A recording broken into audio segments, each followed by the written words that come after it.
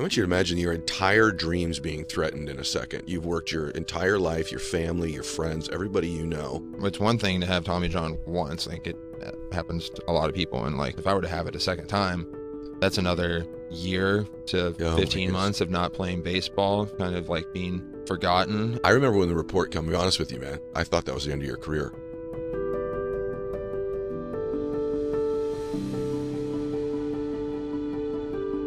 All right, welcome back to the show, everybody. Fired up to have this gentleman here today. Let me describe his build. He's 6'6", about 240. They call him Thor, and it's very fitting. If you're watching the video, you can see that.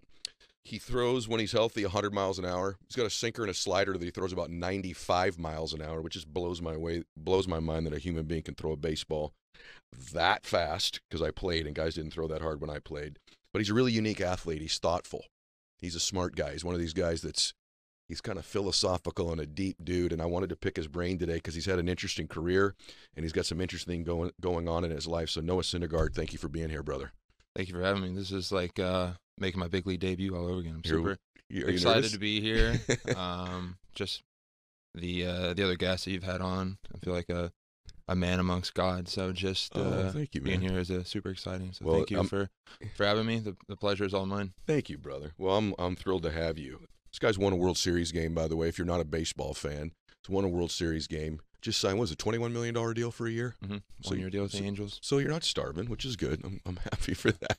I hope you're really proud of yourself. So you know what? He's got a book club, by the way. This guy's a reader. So if you go to his Instagram and you're interested in getting involved in his book club, and a couple of the people that are on books he's recommended, the authors have actually been on my show. So I want to pick your brain a little bit. How much?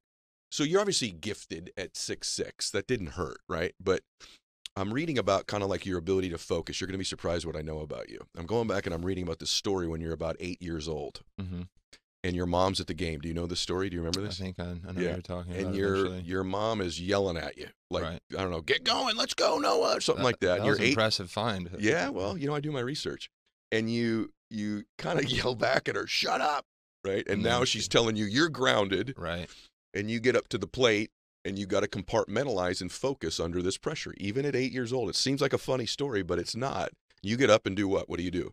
I hit a home run, but I don't know if at that age I was compartmentalizing. I was more so envisioning my mom's head on the ball. So that might have been anger, but now I could see where the value in being able to separate that space. Yeah. Well, you get back to the dugout and she comes over and basically tells you you're ungrounded after you hit the home run. Yeah, so you learned some value in performing at a high level would get you rewards in your life at that age anyway.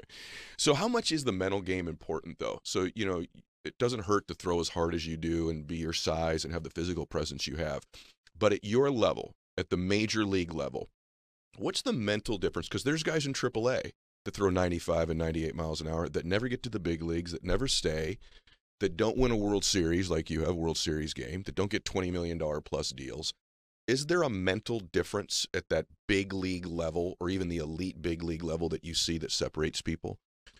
I think there's a lot of different mental categories. I think one I can think of right off the top of the bat is being able to separate your personal life with how you perform in between the lines. There's a lot of people that will take what's going on in their personal life and carry it to the baseball field. And I feel like that just raises a lot of distractions when you're going out there competing, whether it's a fight with your significant other or just the everyday rigors of life. You just got to be able to, I think what separates the good from the great players in the big leagues is being able to, once you get to the ballpark, whenever it is, like sometimes I'll get there at 2 p.m. in the afternoon when I'm not pitching. Once you arrive at your locker, you got to be able to separate from what's going on in your personal life and still be able to do your job. But I think that it happens with everybody, regardless if you're a professional athlete or not. You got to be able to separate your personal life with how you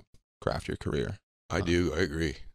I would say, and another component of the mental game is, it sounds pretty cliche, but having a short memory. You give up a home run, you have a bad inning, you got to be able to forget about it, move on to the next pitch. You can't let whatever just happened that's in the past affect the future. How do you do that? Like, because that is true, right? I mean, that is a separator. Do you give maybe a 5 or 6 run inning, or you just give that home run and get a couple outs and get back to the dugout, right? How do you do that?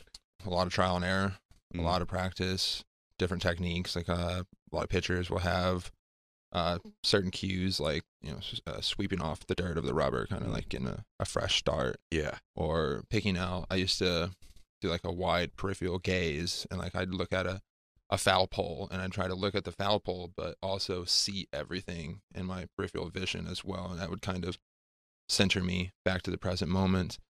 Wow.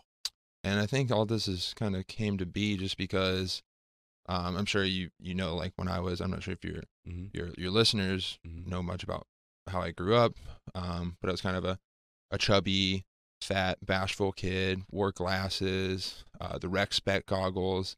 So I was kind of a bit of a geek, and I just had this growth mindset, whether from a physical standpoint or a mental standpoint. Like my dad started taking me to the YMCA when I was probably 14 or 15, when I couldn't quite drive legally, and I would just go to the gym because I knew I was kind of a chubbier kid, and I wanted to change that. Kind of suffered with bullying from time to time, but it wasn't too bad because I ended up putting some of the kids in headlocks because I got sick of it too much. But since then, it's just like the sky's the limit. I feel like where I was a year ago to where I am now, it's just like I exponentially try to learn more about training, the mindset, recovery, spirituality, developing a routine. It's just something that's a huge passion of mine. Yeah. So you think that's why you're so humble? Because you grew up that way? I mean, a lot of athletes were great athletes since they were 7, 8 years old. You're obviously really good, but there is a unique humility to you, even your spirit. You seem to be kind of a gentle, kind guy. You know what I mean? Do you think part of that was just the way that you grew up? I had great, loving parents, and they came from parents that were loving and guided their kids in the right direction. So I'm extremely blessed and thankful for the upbringing that I had. But yeah, I think growing up a kind of a fat, chubby, little bashful, shy kid, it kind of helped me stay humble and gave me a sense of humility that I still carry with me now. Yeah, I do too. I can see it on you. It's when you're listening to NOAH, everybody, I want you to just, step back. If you're a baseball fan like I am, this is one of the top young talents in the entire sport today, and it's my favorite sport. If you're not a baseball fan and you're listening, I want you to picture a young man in his prime, super good-looking dude. If you're watching the YouTube, very wealthy young man, 20 million plus a year, a lot of accolades. He's played in 2 markets, basically. He's played in New York and now in California. So this is a guy who's, been at the pinnacle of sports. To have the level of humility that you're hearing in his voice is a lesson for all of you who want to be long-term achievers. I always say there's this nuance I think that successful people have, which is that just even happy people too, they nuance confidence, right? You got to have a ton of confidence to be successful, but they toe this line. I've been saying this a lot lately, combined with humility. And I think that's the formula for success and happiness. You've played with guys, they have all this confidence and they think they're incredible. But sometimes if they don't have humility, they're not coached well. They won't take coaching, right? They won't grow. They don't want to change. They don't want to innovate. And those guys sometimes get in trouble in sports, business, and life. Then there's the real humble guys, but they don't have the confidence to meet the moment. When it's 3-2 and the bases are jacked and you got to execute a pitch. You have to have that confidence to deliver on it. And don't be humble when you say this, do you sense you kind of nuance that pretty well? I kind of flirt with the right sort of balance, and I appreciate those kind words, although I haven't actually, I pitched 2 innings over the last 2 years, but for the listeners that aren't familiar with like Tommy John recovery, I had UCL reconstruction, March of 2020, right when the pandemic was starting. And so that's typically between a 15 and 18 month rehab. And all I did during that time, granted, COVID made things a lot easier to focus on my rehab because there wasn't anything going on in the world. But all I did from March of 2020 to still now is eat, breathe, and sleep recovery. I'm originally born from Dallas, Texas. When I was with the Mets, we have spring training in Port St. Lucie, Florida, and I was already down there for spring training. And I had to make a decision, go home to Dallas and do my rehab where there was a lot of uncertainty, or stay in Florida and do my rehab at Cressy Sports Performance, which is the mecca of baseball training. Is that Mark Cressy? Is that his? Eric Cressy is Eric his name. Cressy, okay. And I did my rehab with the PT there, Eric Schoenberg. And so all I did was eat, breathe, and sleep recovery. I had an infrared sauna. I got an ice plunge. Huge into that. Love it. Like I was just listening to Aubrey Marcus's podcast with you on the way up here, and him talking. He just briefly mentioned Wim Hof, which I'm huge into. I love you, Noah. I had a hyperbaric chamber, a soft shell one, and then I had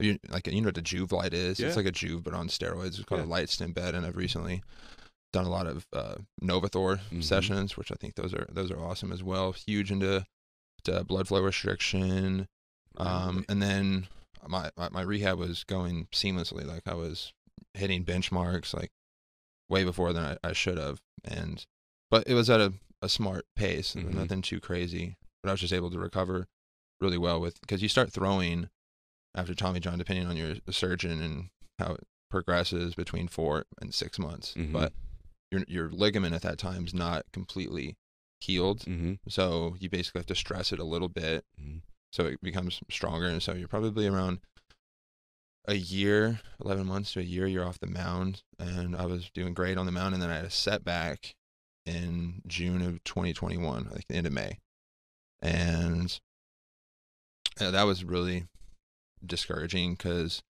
got another MRI, and some surgeon was telling me like, this is kind of tearing again. I'm like, you got to be kidding me! Like I did all the right things. Like I don't think I could go back and do this all over again and do it any better.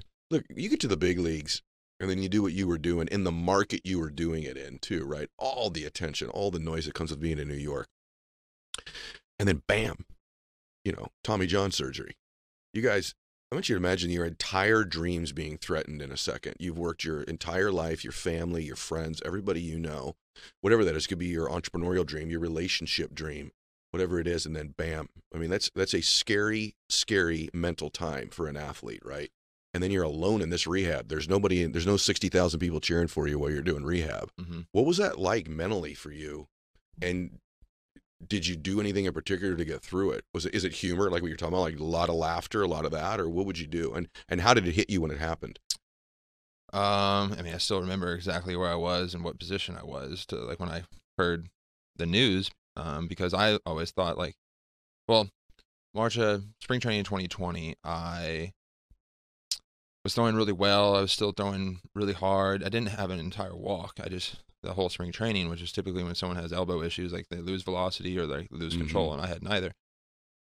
And so, I could take some leave and be fine. I tried to limit anti-inflammatories as much as I can. So I took some leave, and I'm like, I was a lot better. And I'm like, if I have a blown out UCL, then you'd feel it. I'd feel it more than just some leave. COVID shut everything down, and then I threw a bullpen, just kind of stay in shape at Cressy Sports Performance. And I threw one of the best bullpens of my life, but it felt like my elbow was going to explode. And then I was talking to the Mets PT. He's like, we have time right now. Let's just get it checked out. And so I remember the MRI just being super pleasant, just jamming to some Adele. And then Dr. Alchek, who's one of probably like between Alchek and Dr. Elatrosh here in LA, they're the cream of the crop, the best surgeons. And he started talking to me about like what's going on in the image. I'm like, okay, something's not right here. And he tells me, yeah, this is about 80% THOR. And I'm like, you gotta be kidding me. Gosh. So yeah, it definitely sucked, but it happened at a time that, it was a really time for the world. But it just allowed me to put pause on everything and just focus on my rehab. And the surgery is almost every pitcher, baseball player, athlete. It's pretty common for this to happen. Some guys come back and throw harder after Tommy John. Yeah. There's even a weird thing going on for a while. Did you see this where like high school dads and college dads were having their kids get Tommy John without the need for it, thinking they're going to pick up 3 or 4 miles more of velocity? Do you ever see that? I did see that. That's a little bit crazy to me, but especially because like you have surgery, those grafts should give you about 10 years. Yeah, right. You're limiting the time, right? Yeah.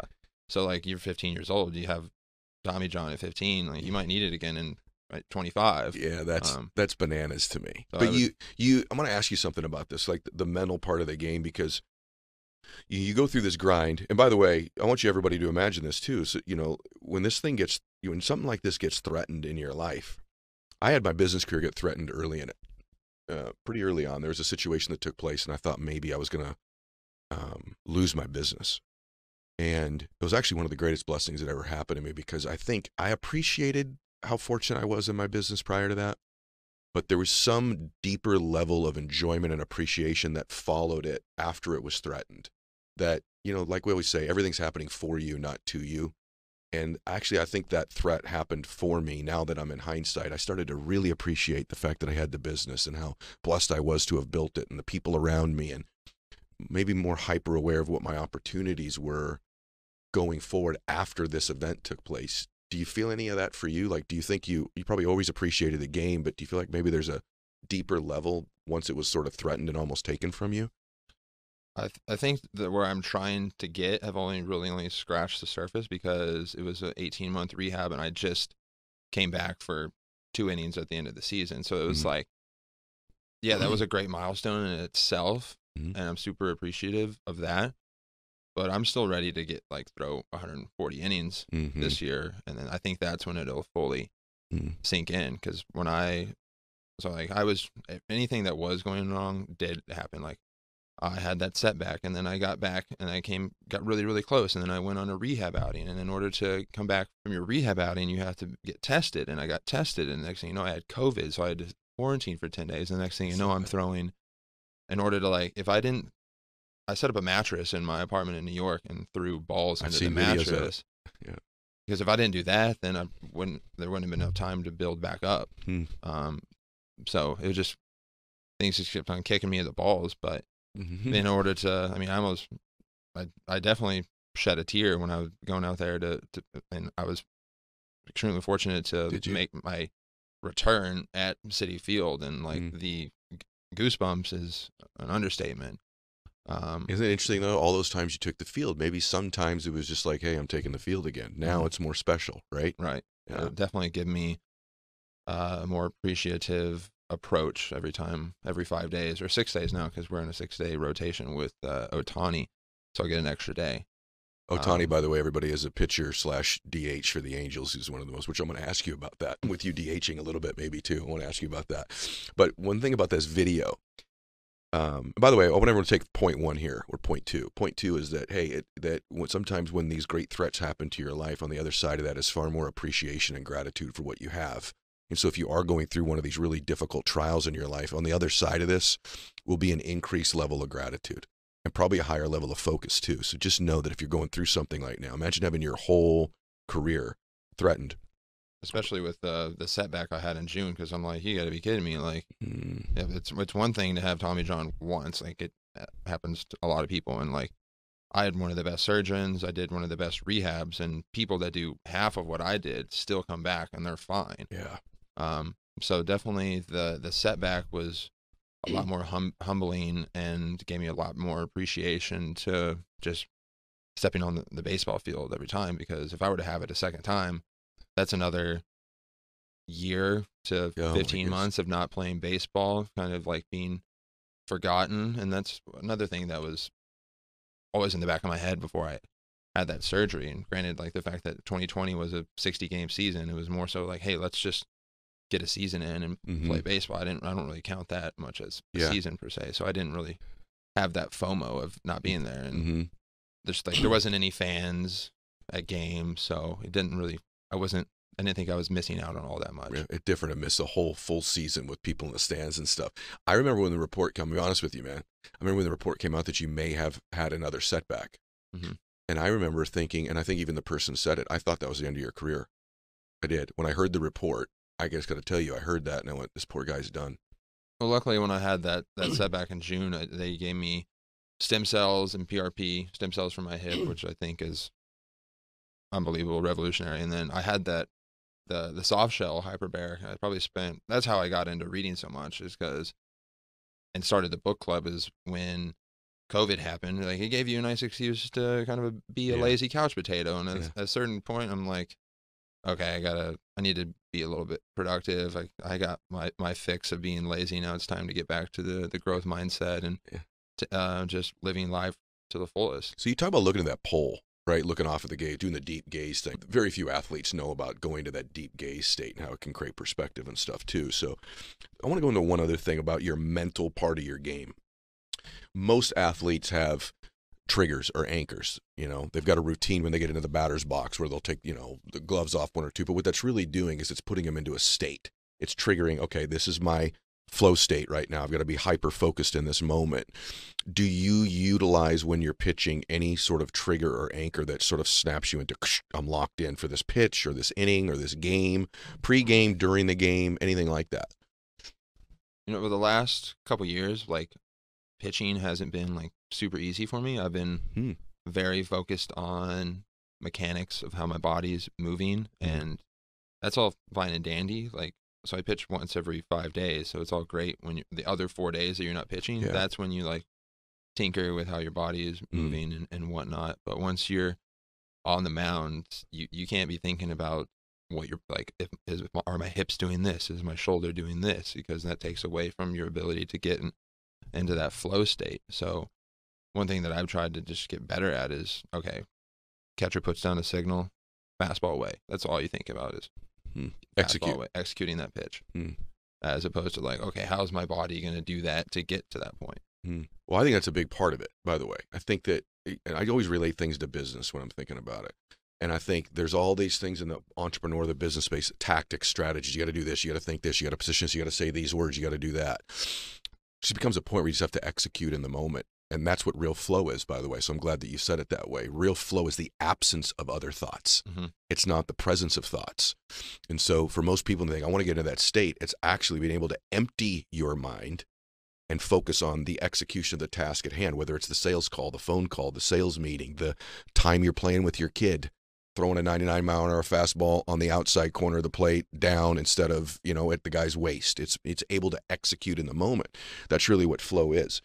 What is the difference for an athlete at your level? Because most people will never be in this position. You take it for granted. I don't mean you take the situation for granted, but you take for granted sometimes great athletes, their ability to do things other people can't do. And they do it unconsciously well. So not everybody can throw a baseball like you can throw one. In fact, almost nobody can. Even at your level of play, most guys can't throw a baseball like you do. There's 30 dudes in the entire big leagues that can throw a ball anywhere near like you can. And that's at the highest level. It's easy to forget that about yourself, brother.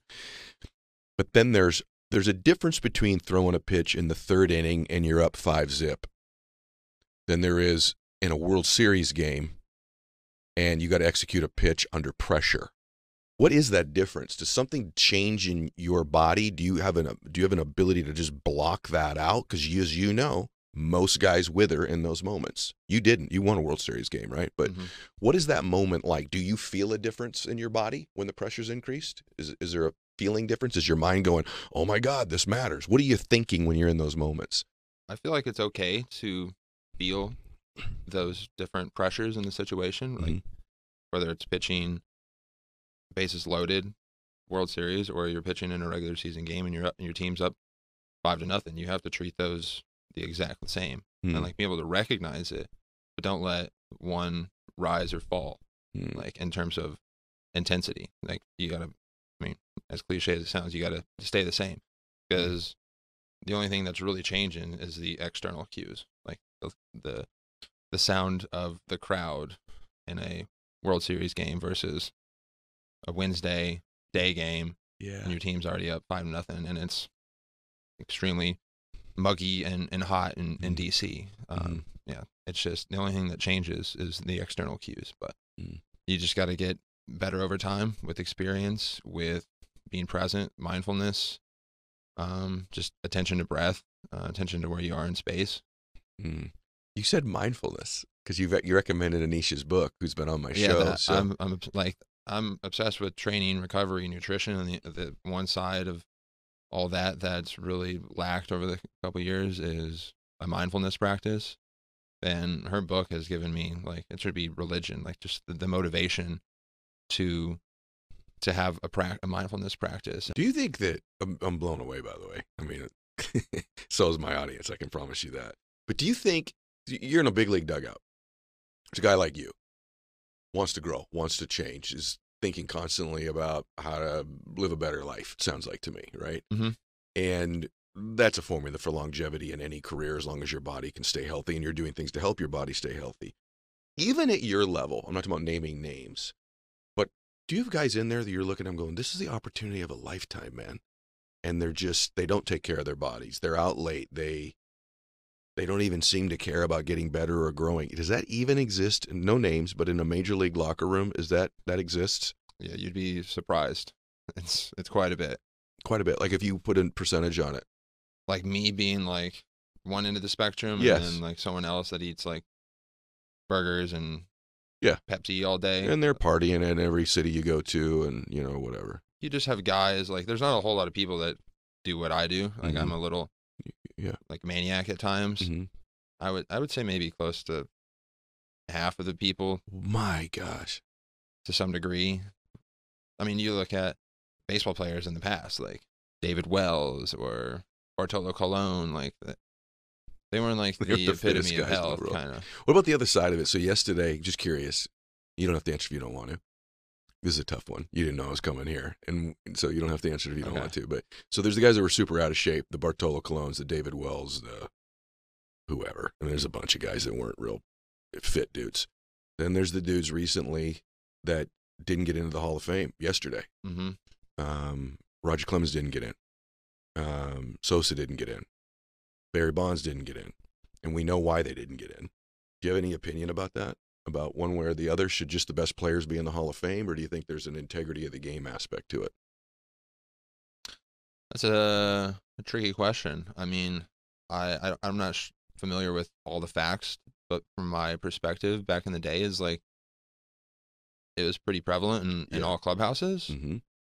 And at that point, with the rules hadn't changed all that much for like testing wise. So was it, I mean, yes, it was cheating, but I don't know. Yeah, maybe that's really tricky. I'm not sure.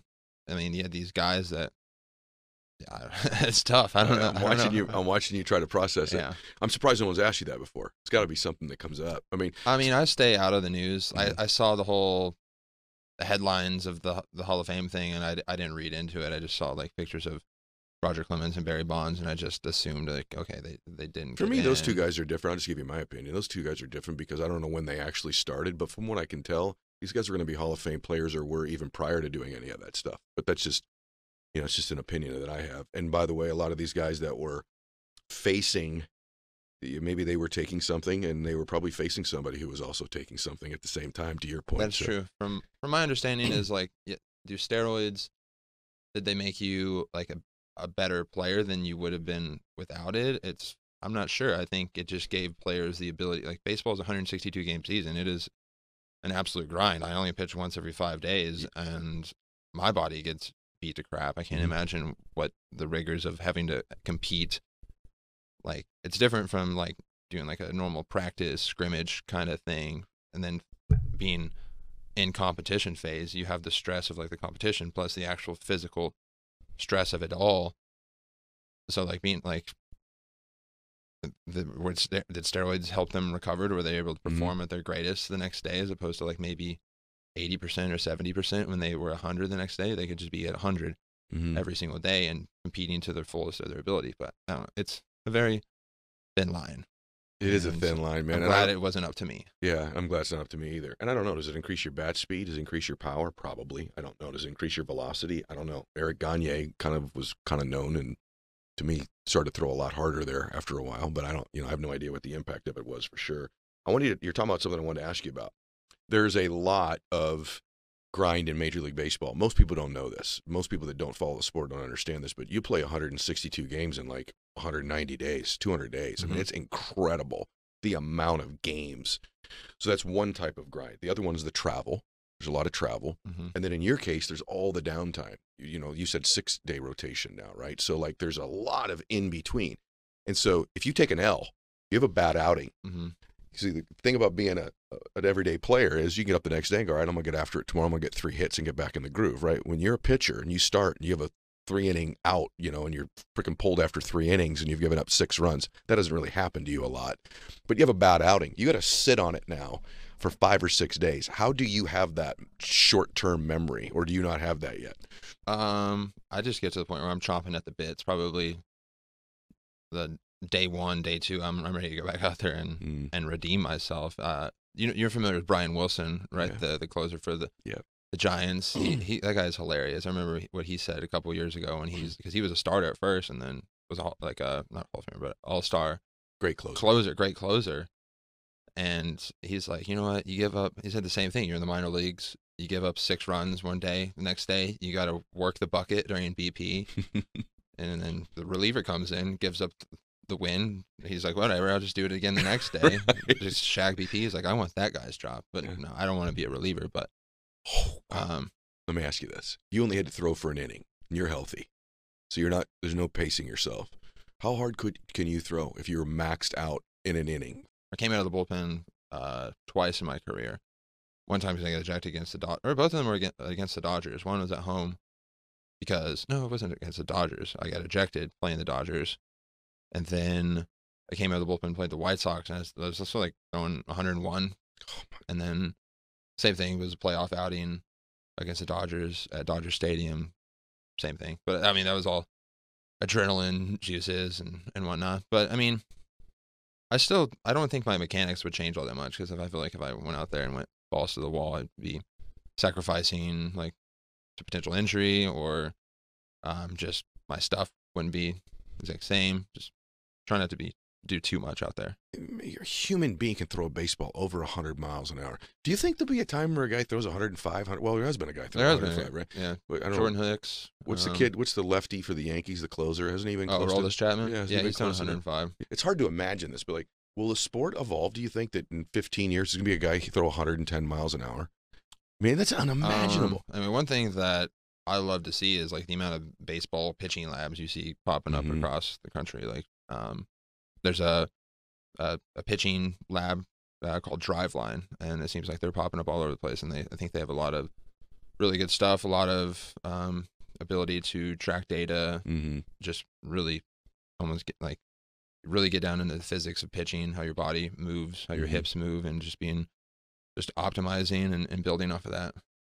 So you think dudes might be able to throw that hard? I think it's possible. I mean, if the human shoulder elbow can withstand it, I don't see why not. But so what about a baseball question? You're playing with Ohtani. He plays both ways. Do you have any talks with him about you ever hitting or DHing? Probably not. I think probably the National League's gonna be adopting the DH this year, so I got out of there just in the right time. I mean, I hit pretty well in high school. I was going to college to play 2 ways. I don't think I would have lasted very long as a position player hitting, but I really enjoyed it just because it kind of took the pressure off of pitching, kind of made it a little bit more lighthearted, knowing that you get to go up there and hit. And it was great in the National League because chances are that the pitcher you're playing against, if you're not pitching against like Jake Arrieta or Madison Bumgarner, like that should be an automatic strikeout because I struck out a lot, but I might run into one every now and then. Just you ran into one, it would go a long way. Yeah. Is there anybody that you have a problem facing? Is there a dude who's just got your number? Like a pitcher-wise or a hitter? A hitter. When you're pitching, is there a dude you're like, this guy's just got my number? Has there been anybody in the big leagues like that where you're like, I just can't get this guy out, it seems like?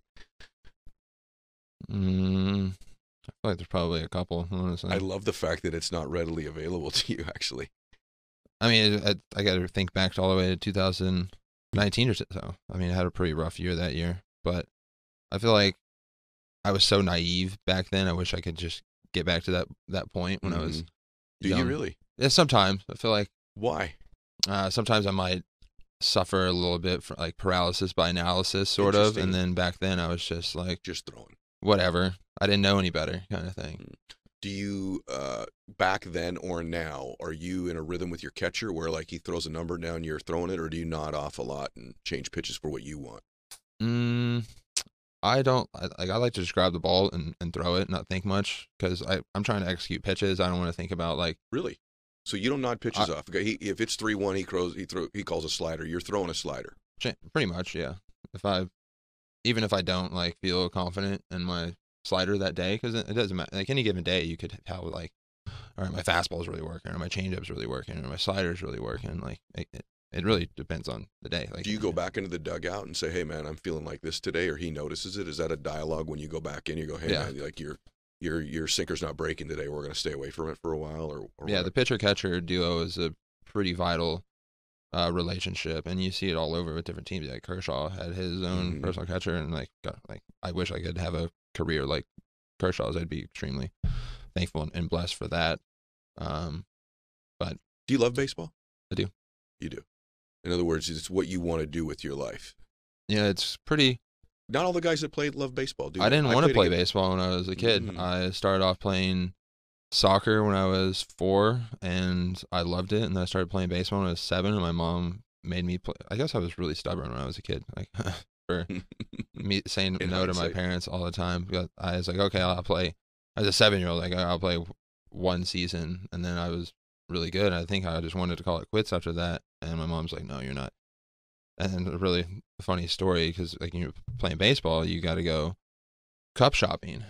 And so I remember I was like 7 or 8 years old, just in Walmart, and I just didn't want my junk to be like the main emphasis of this shopping excursion to Walmart. So I'm like in this like knockdown, drag out argument, breakdown in Walmart in tears because I'm so embarrassed, and my parents are just dying laughing.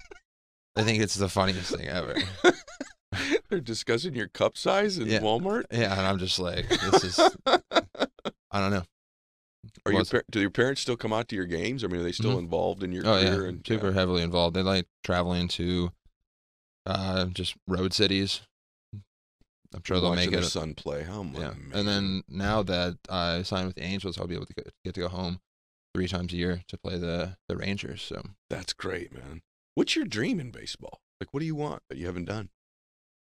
I mean, I want to play in the Hall of Fame, or not play in the Hall of Fame. I want to play myself into the Hall of Fame. I just want to play as long as I possibly can. Stay healthy, compete my ass off every opportunity I get, and use baseball, use this platform to preach what I love and what I think could help a lot of other people. You wearing a cross. Is religion, your faith important to you, or is that just symbolic? Well, my mom gave this to me, so, and it doesn't matter where I'm at. Like if she watches the YouTube video of this, and she's like, "Where's your cross?" kind of thing. I'm like, yeah, I am a spiritual person, religious person. Do I know what that higher being is quite just yet? No. Okay. But I definitely I'll help you with that. Realize that there is a higher authority to us. I'm still figuring that out, though. That's wonderful, by the way. Just the fact that you're curious is a really good thing. Mm-hmm. I think everybody's really curious. Just more people are aware that they're curious than other people are. So before you pitch, have you ever had a pitcher like, please God, make this be a strike? Has that ever happened? Not yet. It's not one of those things. I haven't reached that point of desperation yet. Speaking of your parents, what advice would you give to all the parents listening to this who have an athlete in their family? That, I think everyone thinks their child is going to be a major league player or an NFL player, and statistically that's obviously not true. Mm-hmm. But would be any advice that you'd give? And I know you're not a parent, but if you became one, and you had obviously some good ones because everything turned out pretty good with you, what advice would you give to parents about their athlete child and going to their games and being involved in their sports? Just any age? Yeah, well, you got a 10-year-old who's playing soccer, and he's a kid trying to have a good time playing soccer. Oh, yeah, as a 10-year-old, that's kind of, I feel like that'd be an easy one, just to get them in as many sports and activities as you possibly can. It just kind of drives me insane every time I run into a young kid, whether it be at a gym or like a rehab clinic, and he's doing the same thing, and his father kind of introduces himself to me as, oh, he's a pitcher only. And I'm like, he's 11 years old. Like, he's going to miss out on so much more athleticism that he could be a part of. Great like advice. Soccer, basketball, hockey, anything. It's so funny you say that because sports have become super specialized, right? And I was just watching this thing. I'll mess it up because I'm probably wrong about who it was, but they just showed all the quarterbacks right now. By the time this comes out, this will be over, but that were left in the postseason. It was like Josh Allen and Aaron Rodgers and Mahomes and Brady and Matthew Stafford. And they showed all the sports those guys played growing up. Turns out it wasn't just football. Some of them will play 2, 3, 4, 6 different sports. And this idea, I think, that at some point too early, kids are picking their sport or their position and all of it. So I'm really, really glad that you said that. Okay, last thing I want to ask you about. This has been really good, by the way, brother. Awesome. I'm glad you think so. I'm really grateful that you did it. And you're a unique athlete. You're super curious, super smart, and your humility shines through. And honestly, I would just say this. Your parents really did do a great job with you. Thank you. I'll definitely relay the message, and this is part of why I'm doing this. I just hopefully my story can inspire. If it just inspires one person, that's good enough for me. Oh, I guarantee you it's more than one today, brother. It's a couple million. And it inspires me. I'll tell you why. I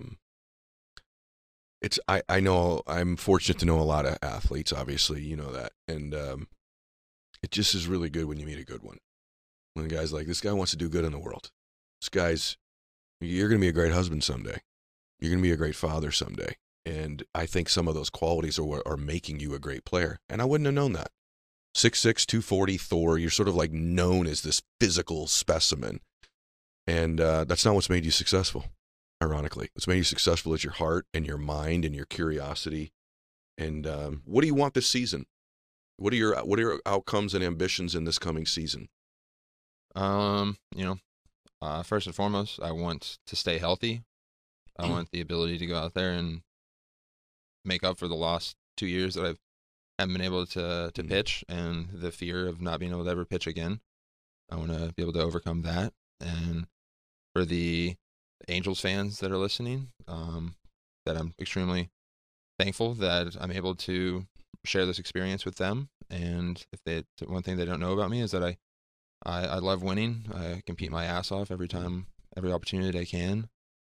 And, I look forward to being able to compete with some of the best players in the game in beautiful Southern California. What else do I want to see? Give amount of wins or ERA, or do you not think about those things?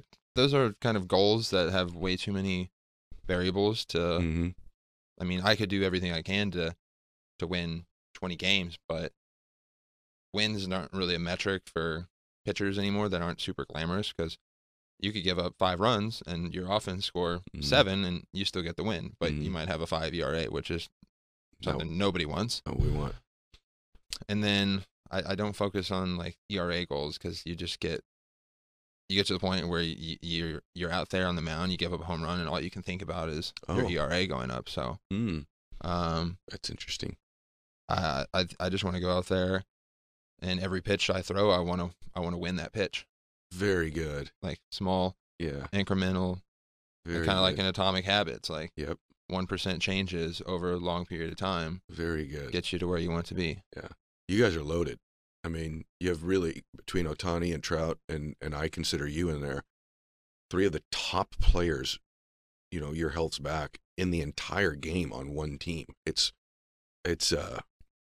could be a historically type great roster at some point. So, and I'm super grateful to know you. I enjoyed today. What's really interesting is that I think the way that I want to do this is I'm going to release this as even an extra bonus show. I think it's that unique of a show. I think the way I'm going to do it is I'm going to do it as a bonus show, as like a gift to my audience, because it's a unique and different conversation we've had today. And I just feel like it's one of these things where I want to surprise them with it. And I'm going to bonus them with it because it's been that unique. You're awesome, man. Thank you. I appreciate that. You're awesome as well. Thanks, man. Thank you so much for having me. Yeah, I'm rooting for you. If there's anything I told you off camera, anything I can do, you know that I'm here. And so, hey, guys, follow Noah on Instagram. We'll put it up on the screen if you're watching YouTube.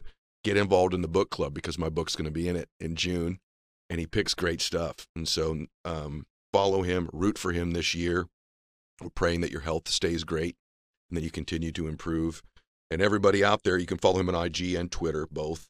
And in my case, this is the fastest growing show in the world for a reason, you guys. We keep doubling every 90 days. It's already a behemoth. It's because you all share the show, and because I can bring you unique people that you probably would never hear in this setting or this forum. And so to get someone like NOAH SYNDERGAARD in here and talk about these things for an hour or so is really precious and priceless. So I hope you'll share it with people that you care about. In the meantime, God bless all of you, and max out your life.